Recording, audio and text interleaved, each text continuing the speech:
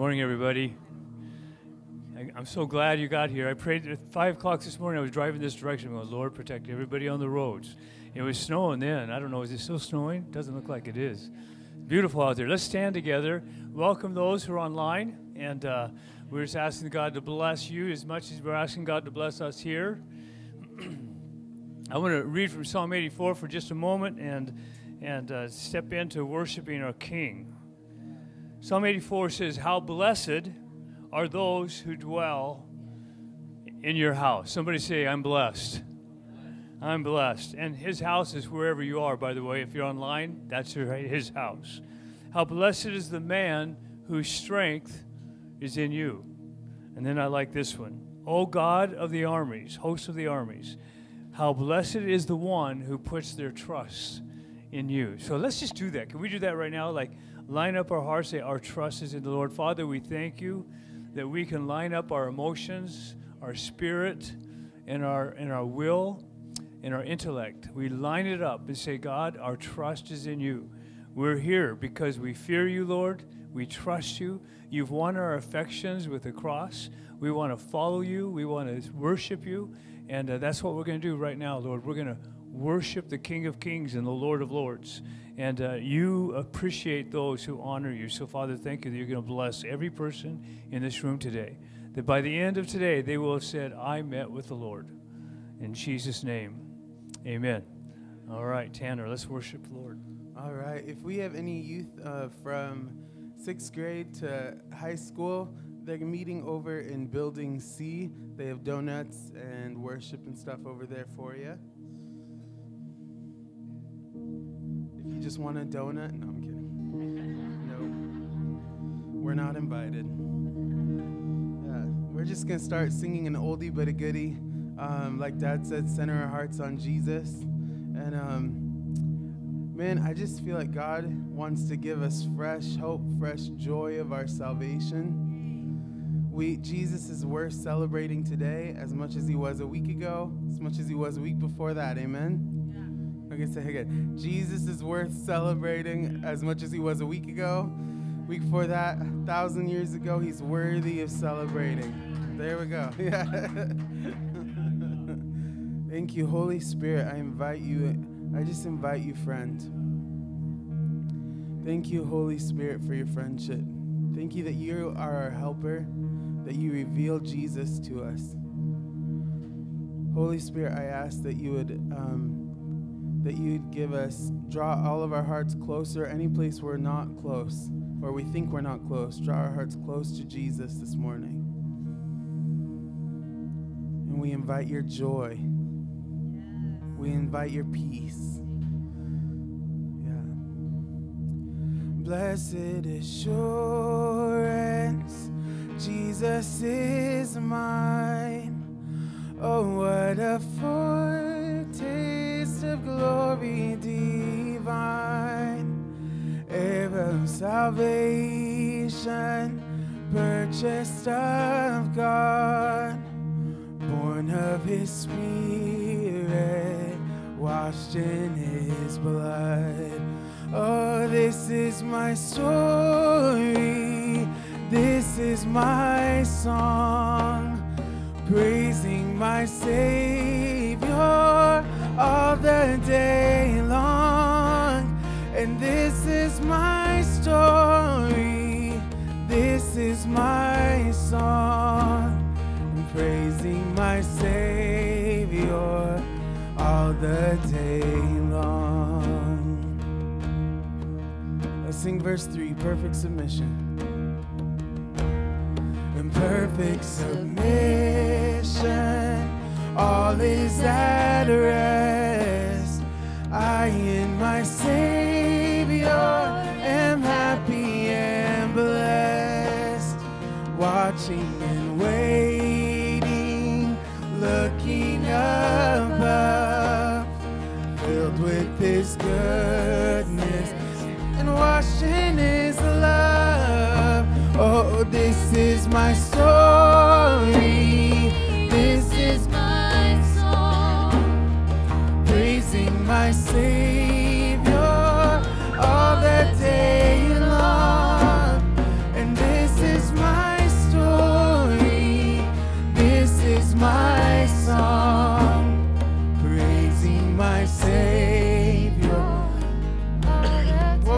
every voice. This is, oh, this is my story. Oh, this is my song, praising my Savior all the day long. Oh, this is my story. This is my song. I'm praising my Savior all the day long. Yes, praising my Savior all the day long. And this is amazing grace. This is unfailing love, that you would take my place, that you would bear my cross, you would lay down your life, that I would be set free. Oh, Jesus, I sing for all that you've done for me.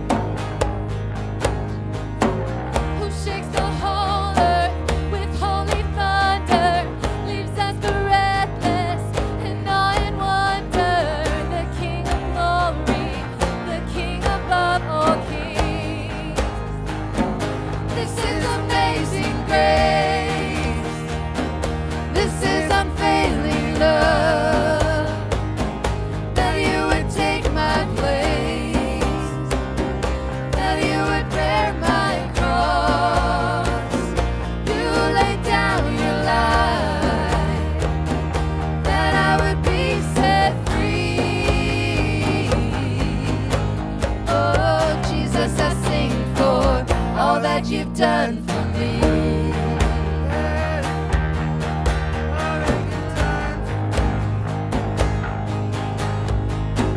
Who brings our chaos back into order? Who makes the orphan a son and daughter? The King of glory, the King of glory, who rules the nations with truth and justice, shines like the sun in all of its brilliance. The King of glory, the King above all kings. This is amazing grace. This is unfailing love, that you would take my place, that you would bear my cross, you laid down your life, that I would be set free. Oh, Jesus, I sing for all that you've done for me.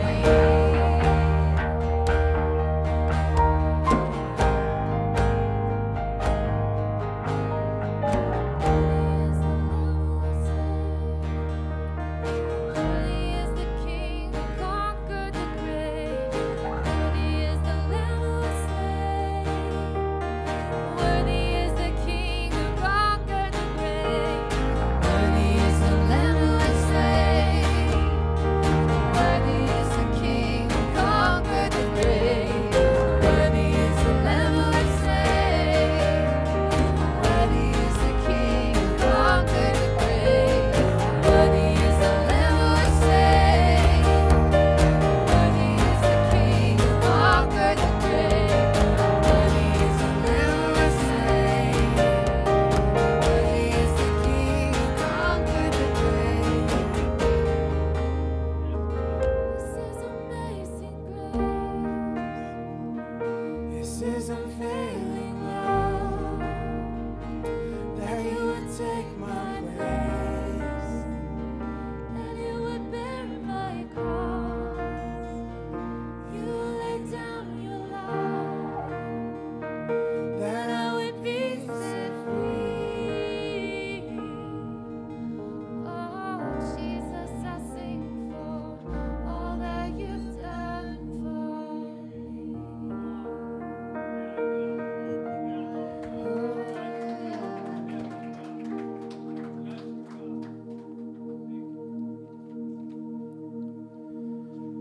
all that you've done. You would lay down your life that I would be set free. Let's sing worthy one more time. Worthy is the Lamb who was slain. Let's fill this place. Worthy is the King who conquered the grave. Worthy is the Lamb who was slain. Worthy is the King who conquered the grave. Worthy is the Lamb who was slain. Worthy is the King who conquered the grave. Worthy is the Lamb who was slain.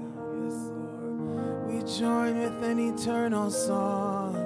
We join with the angels this morning in this small church in Alaska. We want to give you glory, Jesus. We say you alone are worthy. You alone are worthy. One more time, worthy. Oh, worthy is the Lamb who was slain. Worthy is the King who conquered the grave. Worthy is the Lamb who was slain. Worthy is the King who conquered the grave.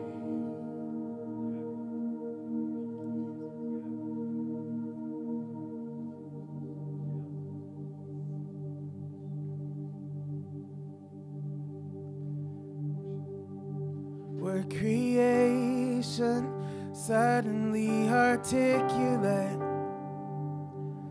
with 1,000 tongues to lift one cry. And then from north to south and east to west, we'd hear Christ be magnified.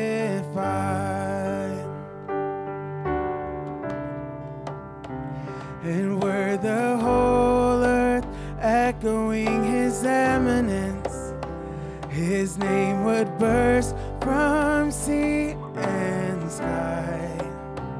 And from the rivers to the mountain tops, we'd hear Christ be magnified, be magnified. We're singing, oh Christ be magnified, and let his praise arise. Oh Christ be magnified in me. We're singing, oh Christ be magnified on the altar of my life. Oh Christ be magnified in me. Yeah. When every creature finds its inmost melody, and every human heart its native tongue, and then in one enraptured hymn of praise, we'd hear Christ be magnified. Oh, it's gonna happen, yeah. Singing, Christ be magnified. Oh, let his praise arise. Oh, Christ be magnified in me. We're singing, oh Christ be magnified on the altar of my life. Oh, Christ be magnified in me. I won't bow down to idols. I'll stand strong and worship you. If it puts me in the fire, I'll rejoice 'cause you're there too. I won't be formed by feelings. I'll hold fast to what is true. If the cross brings transformation, I'll be crucified with you. I won't bow down to idols. I'll stand strong and worship you. If it puts me in the fire, I won't be formed by feelings. I'll hold fast to what is true. If the cross brings transformation, I'll be crucified with you. 'Cause death is just a doorway into resurrection life. If I join you in your suffering,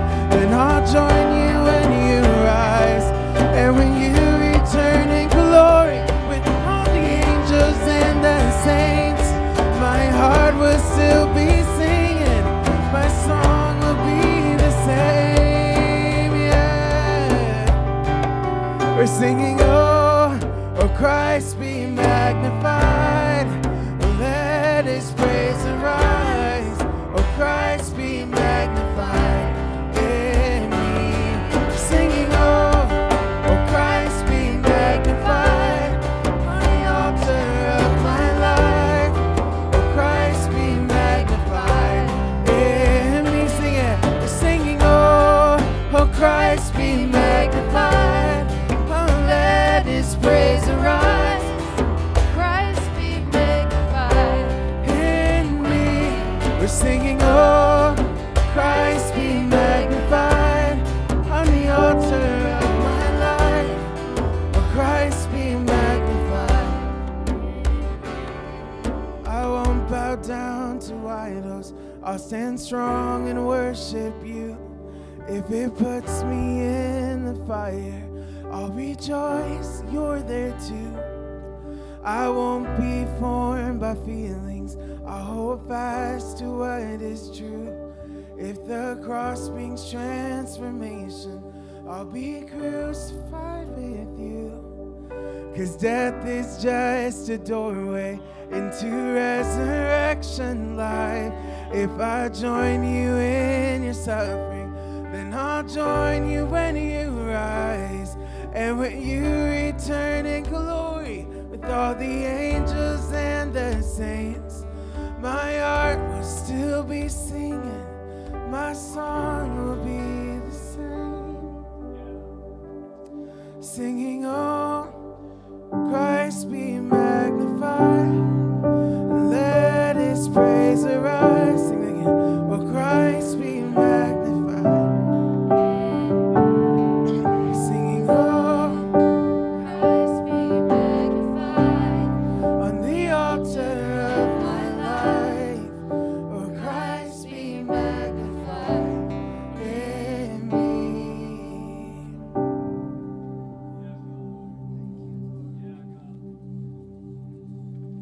Be magnified, Jesus,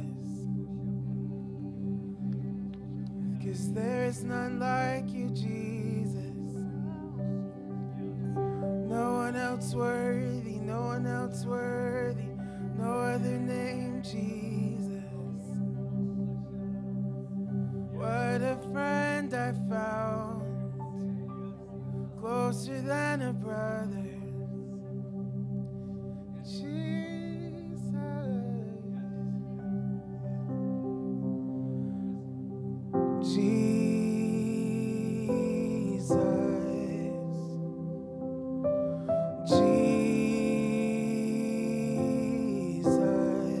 We sing his name. Jesus, friend forever.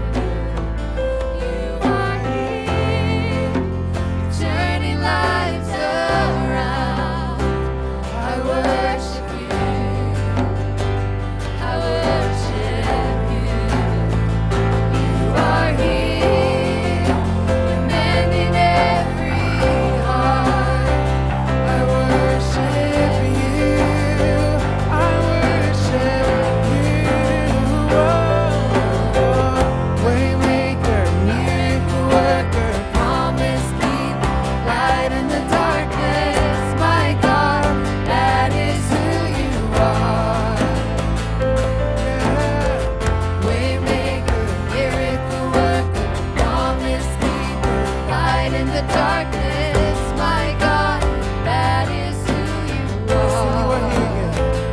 You are here, turning lives around. I worship you. You are here, you're mending every heart. I worship you.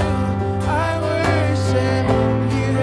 Yeah. Oh, waymaker, miracle worker, Promise keep, light in the darkness, my God, that is who you are. I believe you. Waymaker, miracle worker, promise keeper, light in the darkness, my God, that is who you are. That is who you are. That is who you are. That is who you are. That is who you are. That is who you are.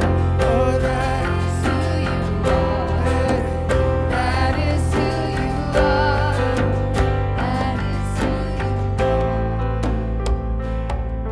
our God is an awesome God. He reigns from heaven above with wisdom, power, and love. Our God is an awesome God. Our God is an awesome God, He reigns. from heaven above with wisdom, power, and love. Our God is an awesome God. Oh, our God is an awesome God. He reigns from heaven above with wisdom. Yeah, our God is an awesome God. He reigns from heaven above with wisdom, power, love. Our God is an awesome God. You reign forever.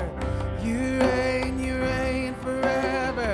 You reign forever. Oh, I know you reign forever. You reign forever. You reign forever. I know you reign forever. You reign forever. You reign forever. Uncontested, unbeatable. You reign forever.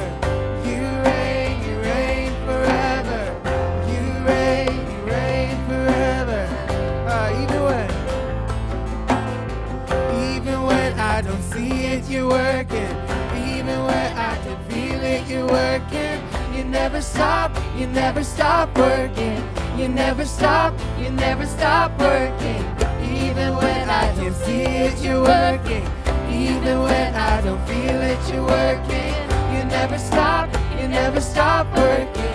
You never stop working. Even when I can see it, you're working. Even when I don't feel it, you're working. You never stop working. You never stop working. Even when I can see it, you're working. Even when I don't feel it, you're working. You never stop working. You never stop. Let's boys to sing it out. Waymaker, miracle worker. Promise keep, light in the darkness. My God, that is who you are. Our God, yeah. Waymaker, miracle worker, promise keep, light in the darkness. My God, That is who you our God reigns. Our God reigns. Our God reigns.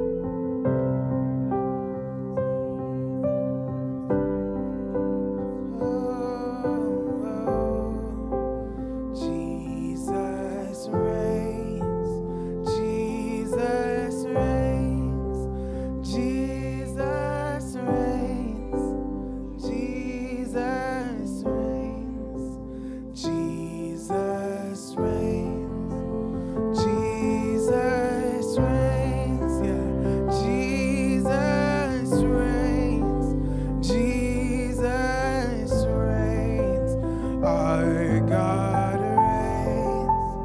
Our God reigns. Our God reigns. Our God reigns. Nothing can undo the thing that you have done. Oh, the battle you have won by shedding your own blood. Oh, nothing can undo the thing that you have done. The battle you have won by shedding your own blood. Oh, nothing can undo the thing that you have done. The battle you have won by shedding your own blood. Nothing can undo this thing you've done, this thing that you have done. Oh, the battle you have won by shedding your own blood. Jesus, one more time. Jesus, Jesus reigns. Oh, Jesus reigns. Jesus reigns. Jesus reigns. Jesus reigns. Jesus reigns.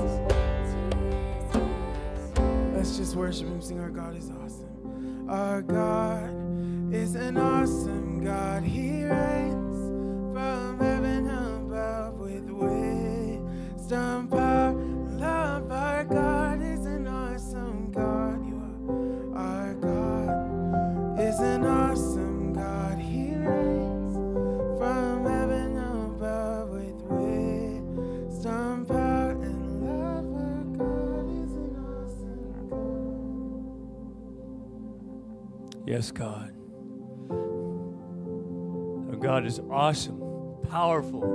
Say, nothing is impossible with our God. Nothing is impossible. We're going to just celebrate his victory on the cross by taking communion. So we have 3 tables for sacraments. We'd like all of you to go ahead and come get a sacrament and come back to your chair, and then we'll celebrate together. So let's go ahead and do that.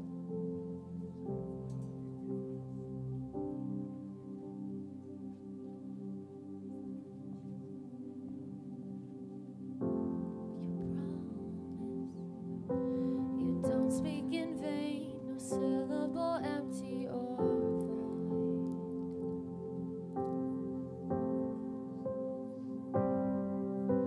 For once you have spoken, all nature and science follow the sound of your voice. And as you speak, 100 billion creatures catch your breath, evolving in pursuit of what you said. If it all reveals your nature so alive, can see your heart in everything you say. Every painted sky, a canvas of your grace.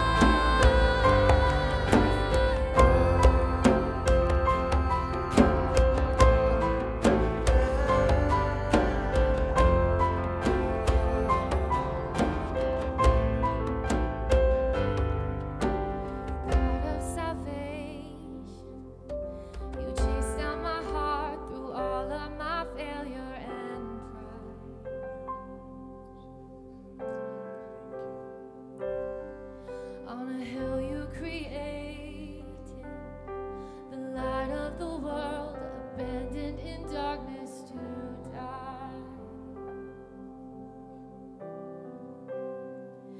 And as you speak, 100 billion failures disappear. Well, you lost your life so I could find it here. If you left the grave behind you, so will I.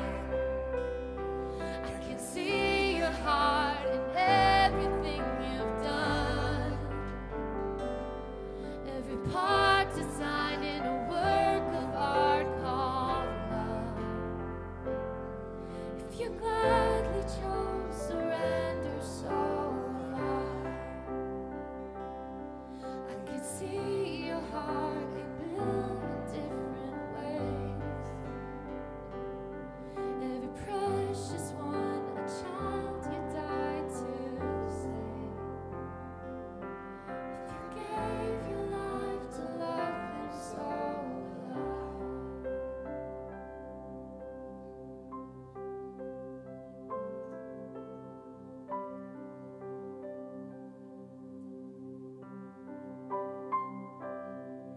If you gladly chose surrender, so will I. If you gladly chose surrender, so will I. If you gladly chose surrender, so will I. If you gladly chose surrender, so will I. I can see your heart a billion different ways. Every precious one, a child who died to see. If you gave your life to love them, so will I. Like you would again 100 billion times. But what measure could amount to your desire? You're the one who never leaves the one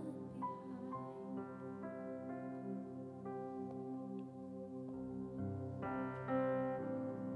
He never leaves the one behind. Say, I am the one. I am the one. You know, Lord, in the communion and sacraments and remembering of what he did on the cross is a provision for renewal for the church. It's a provision for revival or restore that first love you have. It's a provision for forgiveness. If you've been around me very long, when we get a fresh blanket of snow, I always love to quote Isaiah where he says, "Come, let us reason together. Though my sins were as scarlet, they will be white as snow." He's made provision for every day to be a new day. Isn't that cool? Gives second chances, third chances, the power to walk in the resurrection life. So let's just remember together. Let's take the body which was broken on our behalf. He was broken so that we could be made whole. Let's remember together.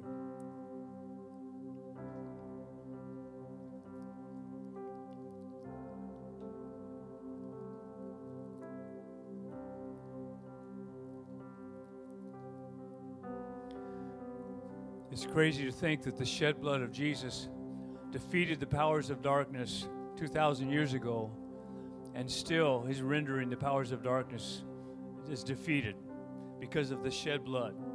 So let's just come in agreement that the shed blood of Jesus is victorious over my life, over this nation, and over this planet. Can we come into agreement with that? And let's celebrate his goodness in the blood. Thank you, Lord. Thank you, Jesus. I did this last hour. I want to do it again this hour. We were in Kona, Hawaii with my wife and I. We met this couple there. They go to a different church, really sweet couple. And we were talking about how COVID had affected their church, and they've not met very much since COVID happened. And they were just kind of lamenting, but they were talking about COVID-19, you know, and trying to be careful. And I said, have many in your church got COVID-19? And they said, no, not many. How about your church? I said, yeah, I think about 40%. How many have had COVID in here? Raise your hand. It's about 35%. Last hour was a little bit more than that. How many are healed? Come on, that's the testimony of Jesus right there. The Lord is healing, and I just come to agreement right now. Why don't you stand back up? We're going to pray. My niece was just declared cancer-free this week. And, yeah, come on. Come on. And I know there's people around you you're contending for healing over somebody or breakthrough. Find somebody and pray together over whatever that might be. Can you do that right now? Carry one another's burdens, all right? Declare victory over each other. Take a moment.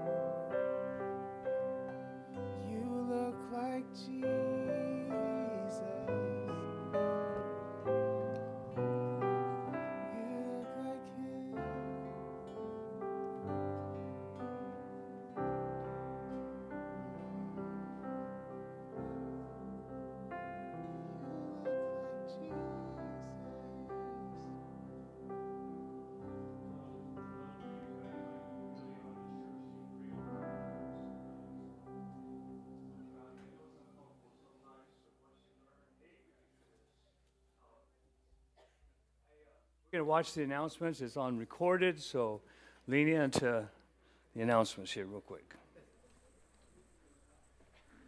Okay, next month is the Daddy-Daughter Dance, February 13th at 6 o'clock at the Equipping Center. Spots are limited, so make sure to sign up soon. They're gonna fill up fast.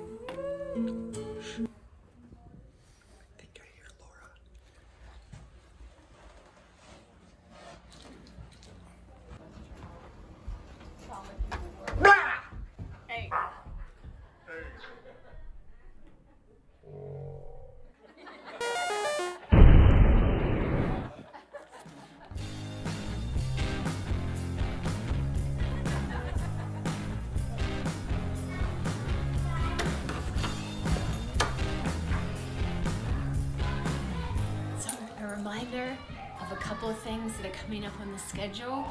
We have another 24/7 week of prayer coming up, starting the second week of February, February 8th. Be watching for sign-ups to come out so that you can sign up for a slot for the 24/7 week of prayer. And then just a reminder that our equipping class, the identity class, starts 6 p.m. service on February 21st. She's coming.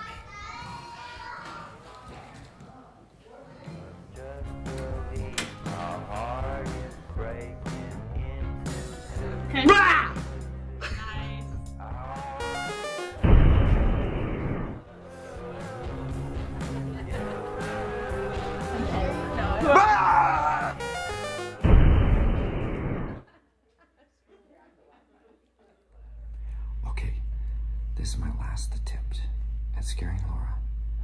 The last few have not gone well. Here I am in the closet waiting. While I wait, let's do some announcements. Coming up February 14th through the 16th is Youth Winter Camp. It is gonna be amazing. There's tons of snow. We got Inner Tuba Hills. We're gonna have nights where we spend time worshiping and just hearing the word.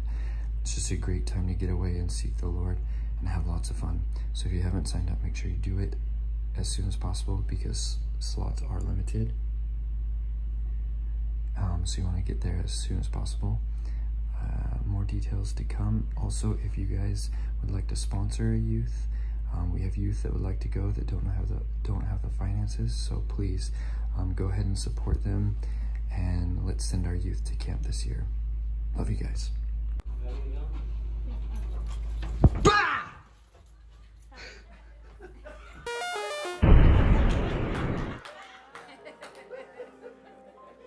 Well, with an unfortunate turn of events, we are afraid to announce. We lose. We give up. I'm a sore loser. Laura, you win.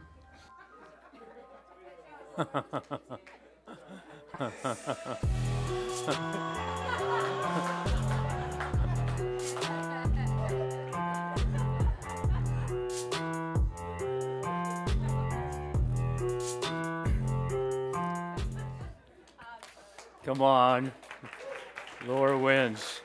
If you haven't been around, Gabe and his team has been tormenting the staff with frightening them all kinds of different, and they got me twice really good. But they never could get Laura. Way to go, Laura. So good. One real quick thing, things are happening, really cool, father-daughter dance. Please join, please do that in February for Valentine's Day. Always a special night here. We do it right here, and really, really cool time. So if you have a dad with a daughter, come join us. It's really fun.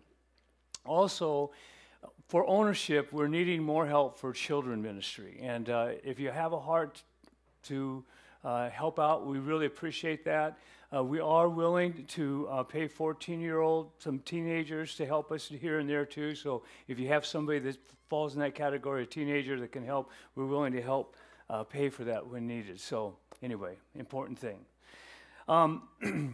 Last time I was with you was 3 Sundays ago. Brenda and I, you guys celebrated our anniversary with us. You remember that? And we shared our marriage story with you all. And I want to just, then I told you we're going to Hawaii for a couple of weeks, which is an amazing vacation for us. Anyway, I want to just give you a glimpse. I made a little video for my kids that I'm going to share with you. Now, no jealousy. I'm just sharing a little bit of the glory with you.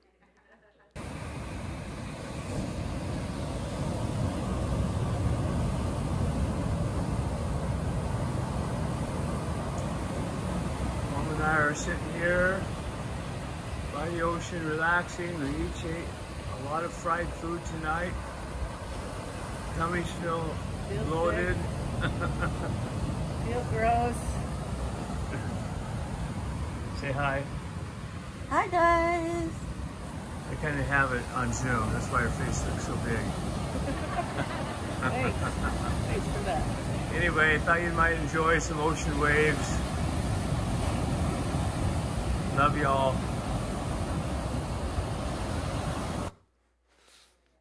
Doesn't that sound amazing? Ooh. It's powerful, those waves. I want to show you that because I want to show you scripture that I'm praying over all of you right now. And it's found in Psalm 42, and this is what the scripture says. It says, deep calls to deep at the sound of your waterfalls. All your breakers and your waves have rolled over me. The Lord will command his loving kindness in the daytime, and his song will be with me in the night. Say, I'll take that for myself. The Lord commands his loving kindness toward you in the daytime, and he sings over you in the night.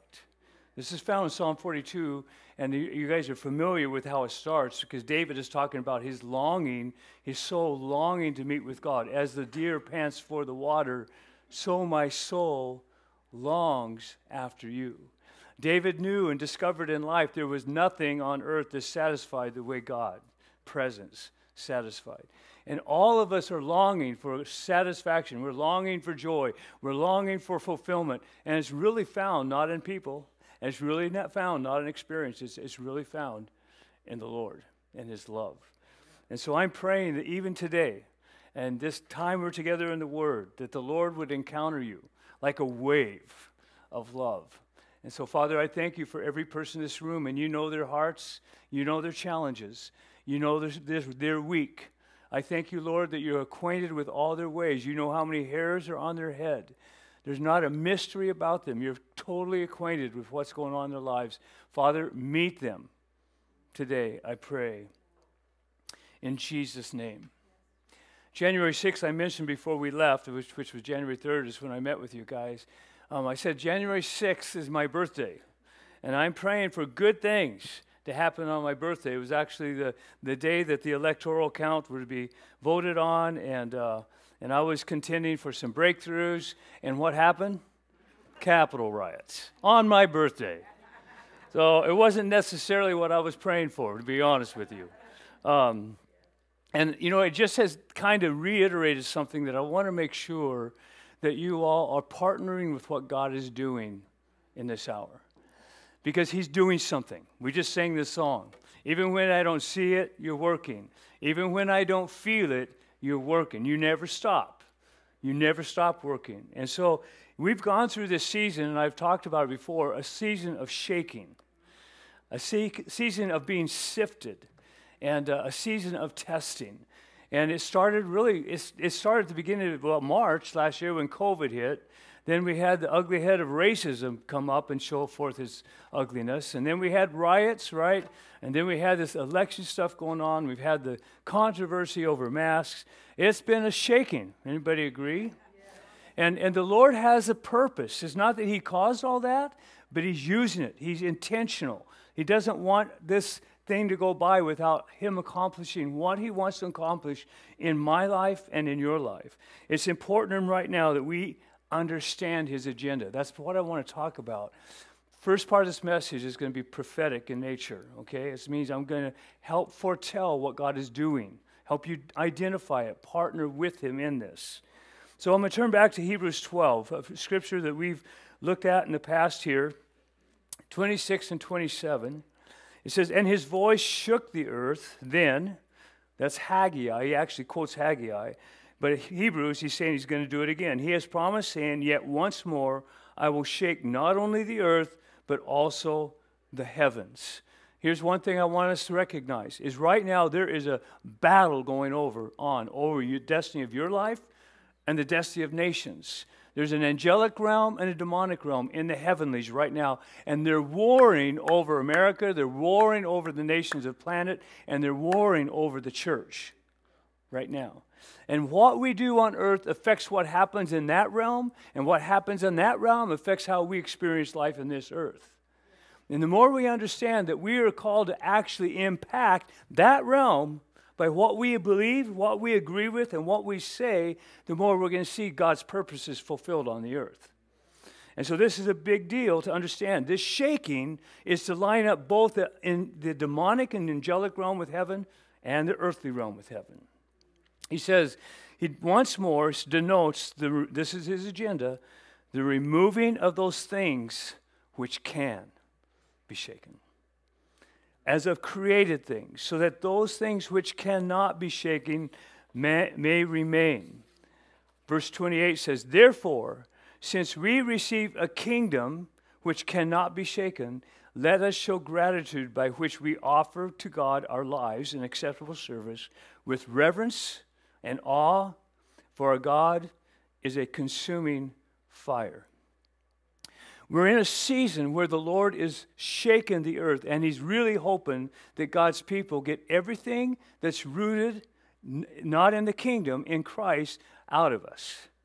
Wherever we have put our hope in our wealth or our health or our president, anything in the natural that we have trusted in for our well-being, he says, let's not do that.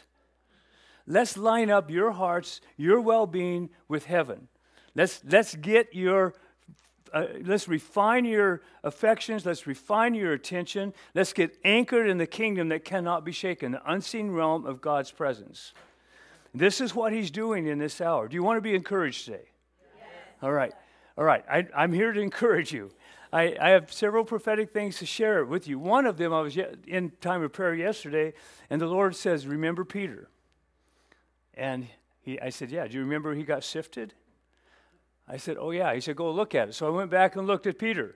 And remember, Jesus says to Peter, Simon, Simon, Satan has asked permission to sift you. But look at this part. But I have prayed for you, and your faith will not fail. And when you return, strengthen your brothers.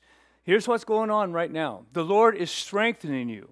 As you allow the shaking to realign your position in your heart, your mind, and your direction with heaven and God's purpose. We sang this song, Christ be magnified in me, right? Did you feel that in the room? Christ be magnified in me. When you get that lined up, he says, now I'm going to use you powerfully. This morning I woke up at 4:44. Some of you know the significance of that number, but our church, Northgate, is named from Ezekiel 44:4. I'm not going to tell you the whole story, but Ezekiel 44:4 says this.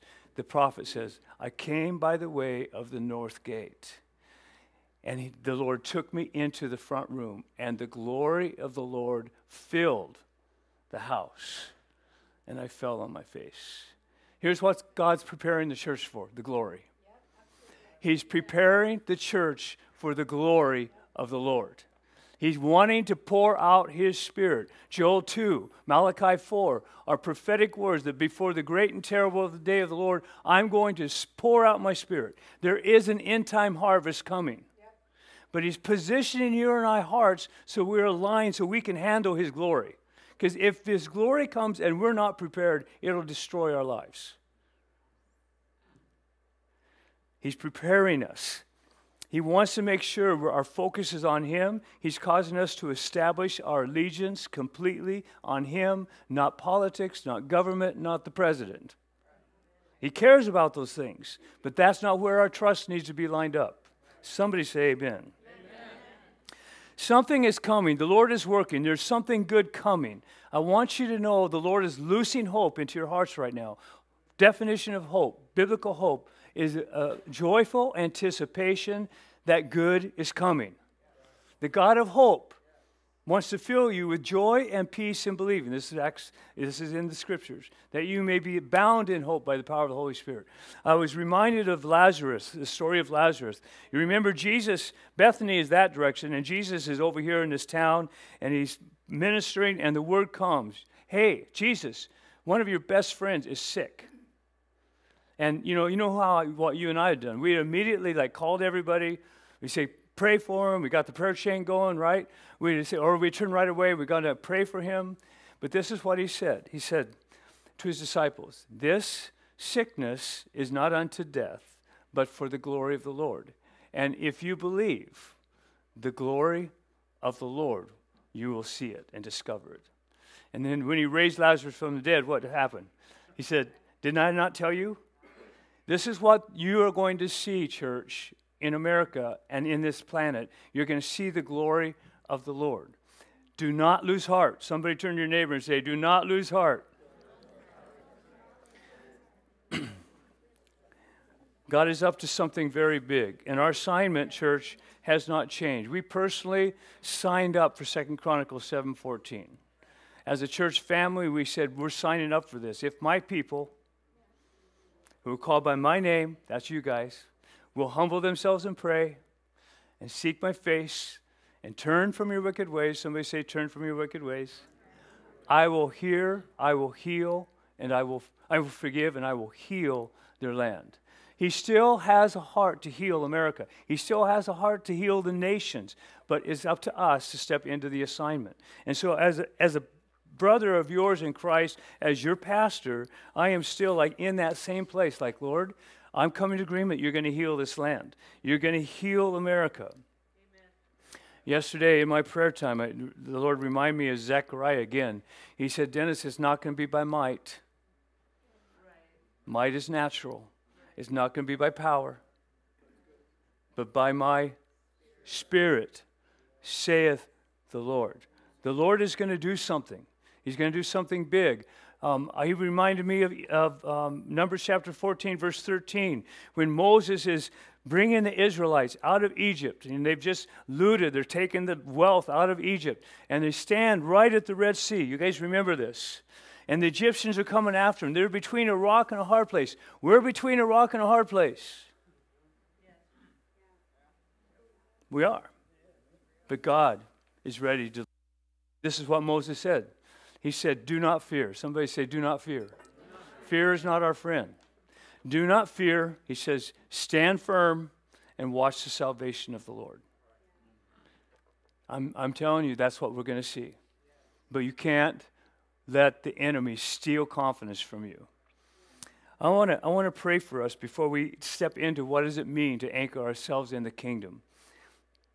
Father, I want to thank you for every person in this room. And Lord, I especially pray that you would root out any unbelief in this room about your goodness, that your purposes are good. You have plans, not calamity, ahead of us for good. You have plans for good, not calamity. Root out unbelief and doubt in your nature and your character over us personally, over our nation, and over this earth.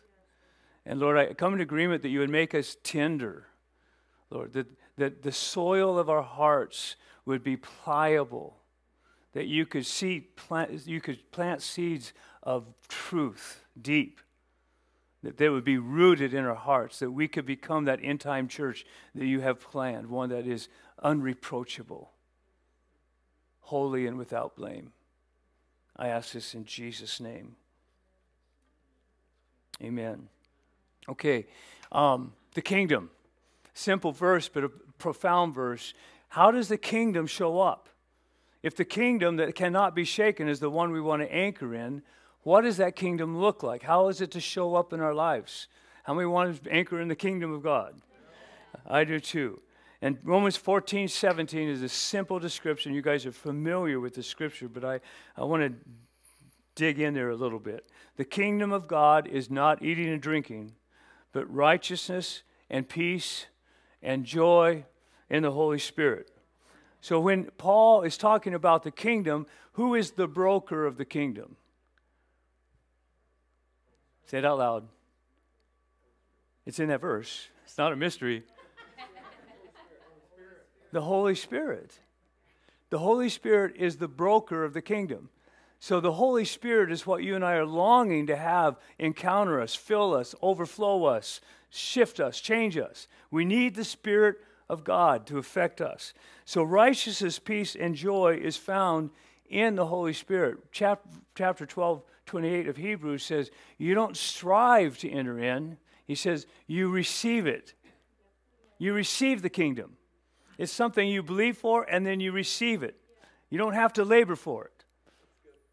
You receive the Holy Spirit, receive the King of Kings into your lives. Wherever the kingdom of God is, it means Jesus has rightful place of reigning there. All right? And so righteousness, let's talk about righteousness, the first characteristic of the kingdom. Righteousness is a gift to be received through faith. There's a right standing with God. How many of you know that when you invited Jesus Christ to be your Lord and Savior, the Holy Spirit came and washed you, regenerated you, and He what? He made you what? Righteous. It's a position before God. We know we quote 2 Corinthians 5:21 a lot. He made Him, Jesus, who knew no sin, to be sin on our behalf, that we might become what? The righteousness of God in Him. So there was a transaction that was made. When you trusted in Christ, He took your sin, you took His righteousness. Hallelujah. So there's a right standing before God. It's a gift. Romans 5 describes it this way. Death once held us in its grip, and by the blunder of one man, which was Adam, death reigned as king over humanity. But now, how much more are we held in the grip of grace and continue reigning as kings? That's powerful truth. In life, God is creating us to reign with Him, enjoying our regal freedom through the gift of perfect righteousness in the one and only Jesus, the Messiah. So righteousness is a gift to be received as salvation, but it also is a way of walking. It's a way of learning how to walk out righteousness. We don't walk out righteousness to get righteous. Because we are righteous, we learn how to walk in the ways of Jesus. Does that make sense? Somebody say yes, that makes sense. I have just a picture up here that I like showing it. There you go. Jesus is walking. So we've been talking about making disciples. Disciples aren't made when you're born again. But the assignment of the church is to make disciples. He didn't say make converts. He didn't say make converts. He said make disciples. So how do you make a disciple? Well, you get around some people and you start following Jesus until they like your life enough, they start following you. And then you turn around and you go, follow me as I follow Jesus. And you learn and you grow in walking in the ways of Jesus. It's not perfection. It's growing in righteousness. In fact, the Lord is looking for the church to walk out His righteousness. It says in Proverbs that a righteous man falls, but he gets back up. Anybody ever fallen in this room? I have too, many times over. But he gets back up, and he says, okay, Lord, I'm sorry, Lord, I'm stepping back in this. I'm following you. And there's some things the Lord is looking in this hour that I think is really important just to grab a hold of. Because the church, He's wanting to purify the church. He's wanting to refine the church. And we're in a season, I'm just going to be transparent, we're in a season where the shaking, part of it is learning how to honor people. Honor people that we don't like. Honor people that we don't agree with. Peter said in 1 Peter, he says, honor all people. What does honor mean? Definition of honor. Celebrate someone without stumbling over who they're not. You ever known anybody that you stumbled over for who they weren't? I won't mention any right now. Actually, I have a picture. I won't. You know that picture of Bernie Sanders on Inauguration Day that's going viral? We have a picture of him sitting in here this morning. It's on there. I don't know if you can find it or not, but anyway. All right, how do you honor somebody? Anybody here probably, so there's probably a few people that don't agree with Bernie Sanders' ideology. But how do you talk about him? How do you talk about our past president? How do you talk about our current administration? How do you, we're in a culture that slanders people in authority.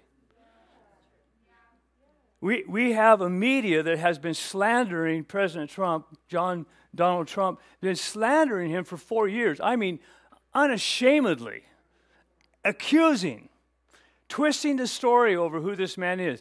Does he add some fuel to it? Oh, yeah, he does. He's got some.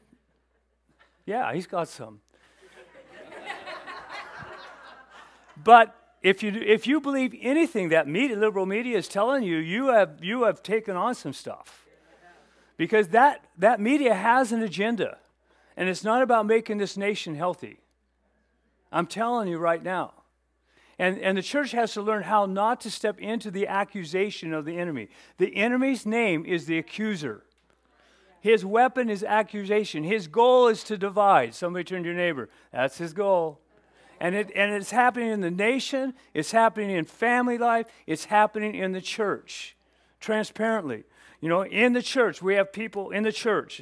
And I'm talking church big C. We have people in the church who are never Trumpers. And people who have supported Trump, who are in the church, when they say they're never Trumpers, they end up feeling accused because we say, or some of us say, they're deceived. Because they bought the lie of the media. And so how do they feel? They feel slandered by the church. The church feels slandered by the church. And then you have people on this side of the aisle who have supported Trump because of his ideology. And what have we experienced? White supremacists, racists, bigots, fascists. And so the nation needs to be healed, but the nation won't get healed unless the church gets healed. And what the Lord is doing, it's not so much about what's happening on the presidential realm, it's what's happening in the church. Because we're his people. And if my people, are you hearing me? We can't partner with the accuser, even over people we disagree with. And we have a few. We have a few. So righteousness is walking in the ways of Jesus. And Jesus did not accuse, except sometimes he had to talk to religious people to correct their ways, which happens to be us.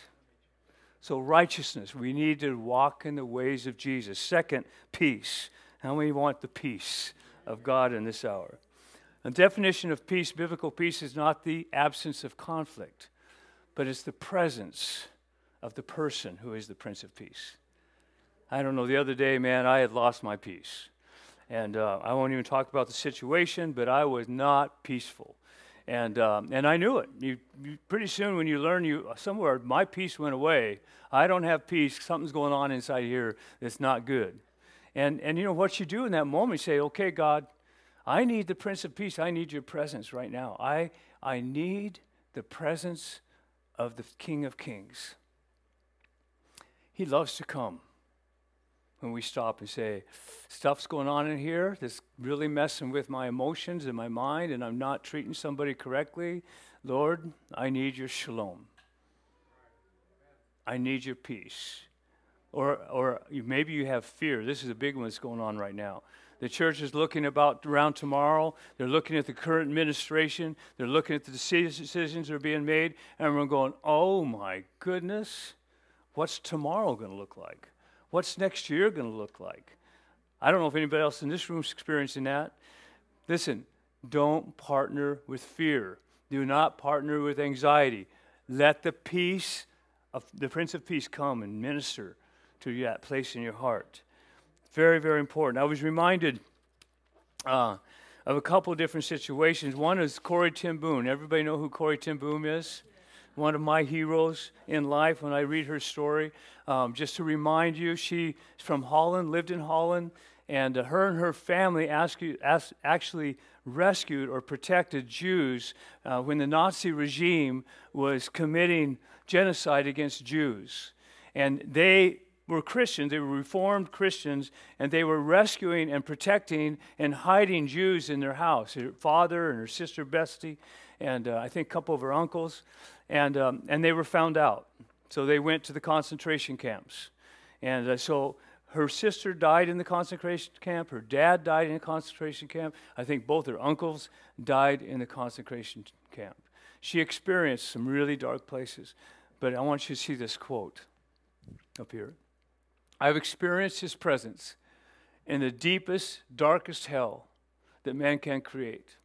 I have tested the promises of the Bible, and believe me, you can count on them. It doesn't matter what we go through in life, the circumstance of life. If we can stay in his presence, we will carry peace. This world is looking for somebody who's carrying peace in stormy times. And if we can like anchor into the kingdom, shod our feet with the gospel of peace, we're going to see salvations, a lot of them this year. I believe with all my heart. This shaking is not just causing challenges in the church for people. Everywhere people are being shaken. And that means the gospel of peace is going to be what you carry. But you got to carry peace to carry the gospel of peace. Do you hear what I'm saying? I was reminded, too, of Nebuchadnezzar, or the story of Shadrach, Meshach, and Abednego. And for some reason, that story keeps cropping up here and there. And I think it's because the Lord is preparing us to be like them. Like Shadrach, Meshach, and Abednego. People who are not intimidated by the other voices. Nebuchadnezzar, the most powerful person on the earth, right? You guys know. Says to Shadrach, Meshach, and Abednego, why aren't you worshiping at the statue that I built of myself? You know, if you don't worship, if you don't kneel before my statue, you're going to the fiery furnace. Right? You guys know the story. What Shadrach, Meshach, and Abednego, this is what they said. O Nebuchadnezzar, we do not need to give you an answer concerning this matter. If it be so, our God whom we serve is able to deliver us from the furnace of blazing fire, and he will deliver us out of your hand, O king. But even if he does not, let it be known to you, O king, that we are not going to serve your gods or worship the golden image that you have set up. The Lord is positioning the church to be unintimidated by the voices of culture.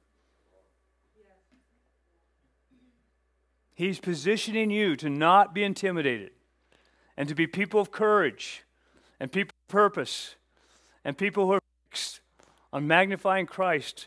This is what he's doing in us right now. I hear the Lord, the Master, saying right now, like he's burning, you're in this refining process, is he's burning away earthly ambitions that don't line up with heaven. And fear has to be dealt with. Anxiety has to be dealt with.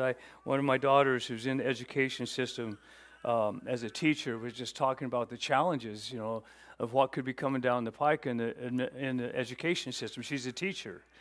And it's a real thing. I mean, if this administration gets their ways, right now it's supposed to be in government places, there's no gender. That there's no women, there's no men, there's no father, there's no mother. You can't use those kind of words. There's no brother, no sister. And they're redetermining the vocabulary according to their value system, which is anti-biblical value system. How many of you know God created man and woman? In his image, he created them male and female. How many of you know that he's a father? I mean, this is anti-Christ, anti-biblical agenda. And it's at our front door. How are we going to handle it? I'm telling you how we're going to handle it. We're not going to bow down to it. Does that mean it'll bring persecution? Possible. But he's causing us to have the courage of Shadrach, Meshach, and Abednego. Our God will deliver us. We're going to follow him, we're going to obey him, and we're not going to be afraid of man. Somebody said, no fear of man. We have the shalom of God. Yeah. The third characteristic of the kingdom is joy. Anybody need more joy in the room? A lot more of you need it than that, I can tell, just looking at your faces. Biblical definition of joy. Joy is a good feeling in the soul, produced by the Holy Spirit, not circumstances. Produced by the Holy Spirit as he causes us to see the beauty of Christ in the Word and in the world. If you need more joy, here, get more in this. Get more in this even if you don't need more joy. I don't know if you know that, like Brenda and I experienced a happy place at the ocean. And but our happiness is based on circumstances. So circumstances were good, but the joy came from knowing that our Creator is the one that created those waves. And we were able to magnify him and worship him and receive the revelation of his goodness from creation. And so joy comes from recognizing the goodness of God in all of life. And we need to have the fruit of joy. In His presence is fullness of. In His presence is fullness of. Yeah.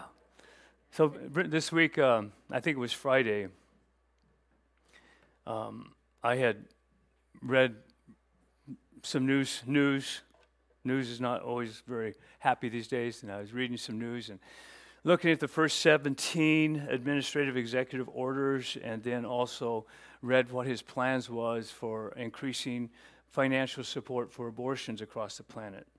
And my heart was grieved. Now, how many of you know it's okay to grieve? It's okay to mourn. I'm not saying that's out of bounds. I'm just saying underneath that, joy needs to remain. But my heart was grieving, and I was having a hard time finding joy, and we're in the car and pick up, and Brenda and I talked a little bit about it, and I said, man, I think I've lost my joy. And she said, well, what are you going to do about that? I said, I think I'm going to sing. I've got the joy, joy, joy, joy down in my heart. She says, where? I said, down in my heart. You know, and that just kind of lined me back up with the presence of the Lord, you know. And then, I don't know if you know this song. I didn't grow up singing these kind of songs, but I learned, Brenda teaching me as we sang to our kids. But if the devil doesn't like it, what? He can sit on a tack. I said, I want something more violent than that. She said, it's a children's song. Oh, okay. Okay. All right. Okay, it's a children's song. The joy of the Lord is our strength. If we don't have the joy, we got troubles. We need the kingdom. We need to have the joy of the Lord. We need to have the joy of the Lord. And I have a whole bunch of scriptures on the joy, but one thing Steve Backlund has said, it's often not convenient to have joy because somebody is causing you not have joy, or your finances are causing you not have joy, or somebody that you love is not following the Lord and you lose your joy, or the wrong president got elected and you lost your joy. I mean, there's always an excuse not to be joyful. Not really. To be truthful, the presence of the Lord is the fullness of joy. The presence of the Lord. So pursuing the presence of the Lord in all circumstances restores the joy of the Lord, which is your strength. I'm going to have to ask the worship team to come up here right now. I've got a couple more scriptures I want to read over you, but why don't you guys come on up, and why don't you guys stand?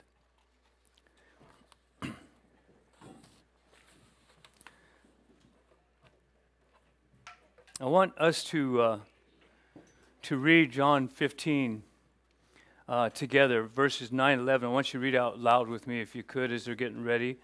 Can you do that with me? Just as the Father has loved me, I have also loved you. Abide in my love. These things I have spoken to you, so that my joy may be in you, and that your joy may be made full. Abide in the Father's love.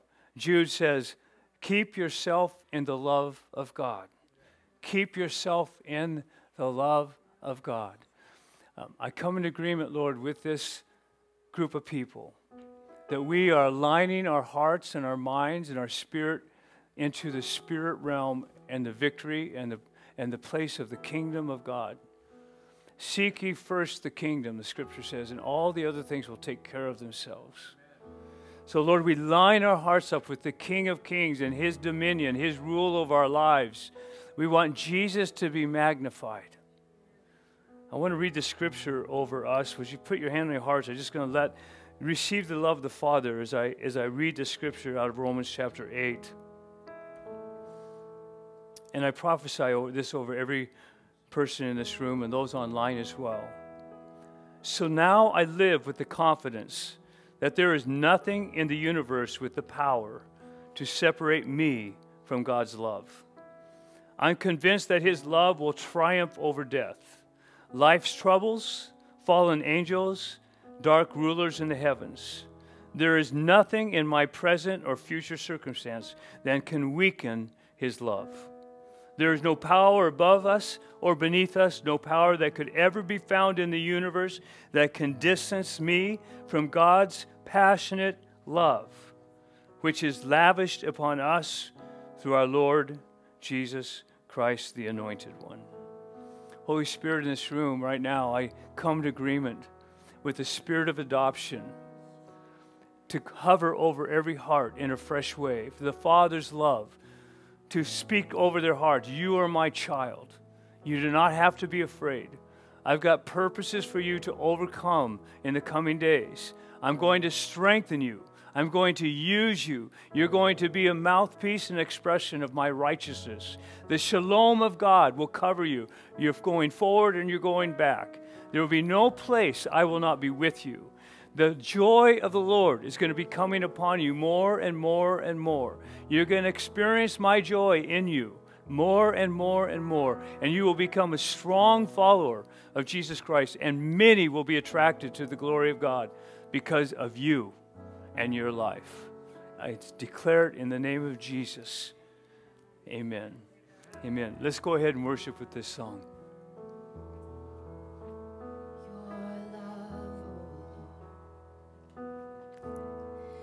Reaches to the heavens. Yeah.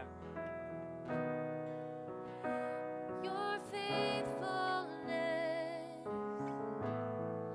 stretches to the sky,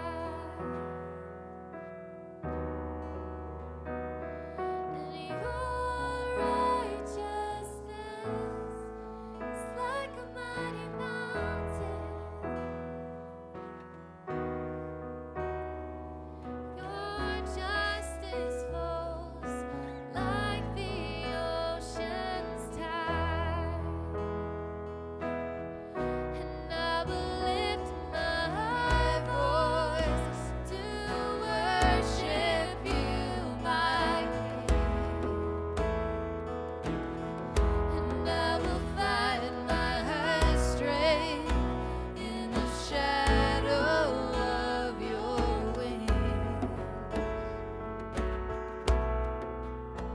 Your love, oh Lord, reaches to the heavens. Your faithfulness stretches to the sky,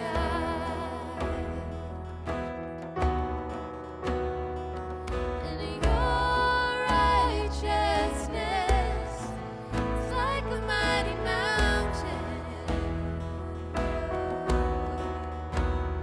Your justice flows like the ocean's tide, and I will lift my voice to worship you, my King,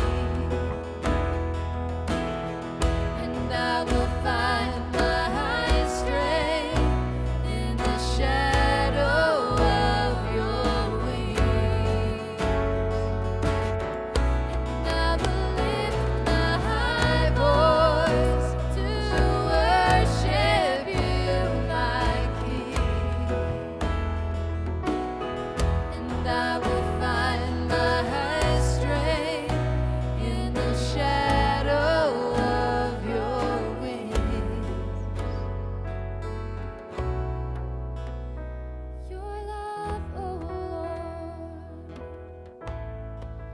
reaches to the heavens. Your faithfulness stretches to the sky. Father, today as a family, a church family, we want to say we trust you. Our trust is in you. Our trust is in you and you alone. You are faithful, you are righteous, you are just, and you are loving towards us. Thank you, Father, that we can trust you and walk with you in this season and the seasons to come. In Jesus' name, amen. Amen. Hey, Love on one another. If you need prayer, come on up. Otherwise, make sure everybody around you knows they're amazing.